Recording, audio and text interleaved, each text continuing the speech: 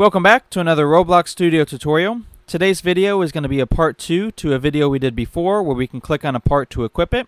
In this video we're going to do something similar where we can click on this part in the background to pick it up, but this time instead of removing the part it's going to stay in the background so other players can pick it up as well. Alright, let's go ahead and dive in and see how we can do this in Roblox Studio.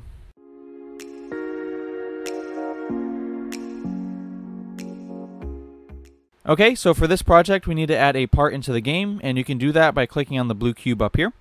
After that, go ahead and find your part in the Explorer menu and click on the plus sign. The first thing we're going to be adding is a click detector so that we can register clicks on this part here. And after that, we're going to be adding a script. Inside the script here, we're going to start by saying local part is equal to script.parent. After that, we're going to say local click is equal to part dot click detector. So here we created a reference for the part, and then after that we're looking under the part to reference the click detector. After that we're going to be making a function that will run whenever the part is clicked. To do that we're going to start by saying local function. The name of our function will be pickup. Inside the parentheses we're going to put player, which is a parameter that gets passed to it whenever the part is clicked. And this parameter stores whatever player clicks on the part. Inside the function, we're going to say local new tool, and this is going to be equal to instance.new. We're going to be creating a new tool, so we'll put tool inside the parentheses. Then we're going to say new tool dot name, and you can set this to whatever you want to. Then I'm going to say local handle is going to be equal to part clone. So this is going to take our part right over here and make a copy of it. And what we're going to do with that copy is we're going to say handle dot name, and we're going to set this equal to handle with a capital H. Then we're going to say handle dot parent is going to be equal to new tool. So we're taking the copy of the part and inserting it inside of the tool that we created up here.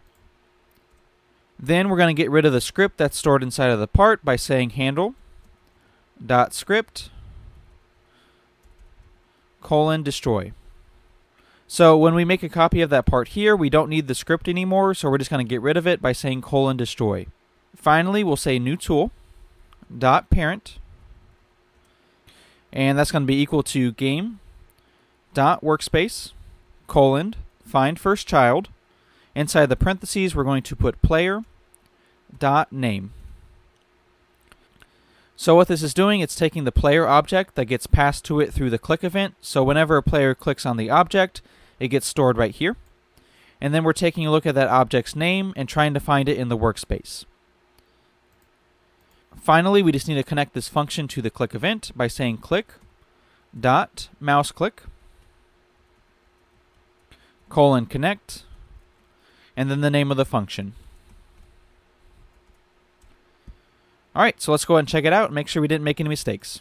Alright, let's go ahead and try it out by clicking on the part. And we can see whenever the player clicks on the part, it gives it to the player as a tool. And you can see that by looking under Workspace, under the player model, and then you can see the tool right here. And you can do this for different objects in the game by just making a copy of the part that we just created. So now if I click on this part, I get a brick. I can click on the green ball to get that one. And then I can also click on the blue cylinder to pick up that part. And finally, before we end with this video, I'll show you how you can prevent the user from getting multiple copies of the same thing.